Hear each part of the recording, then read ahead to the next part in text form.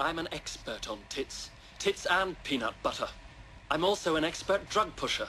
I've been pushing drugs for 20 years. Look here, I've had enough of this. And I can tell you, a pusher protects his pitch. We want to sell him cigarettes and don't like competition, see?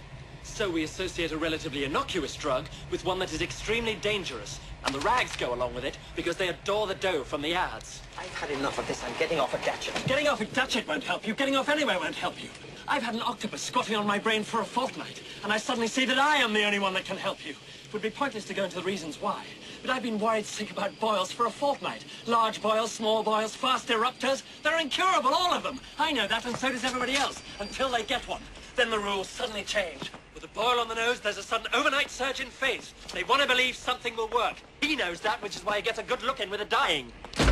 Sells him hope, you see. But these boys would be full-time into real estate if anyone came up with a genuine cure for death. Good God, this is a madman! What do you know about God, you wire-haired mick? Here, have 'em. How dare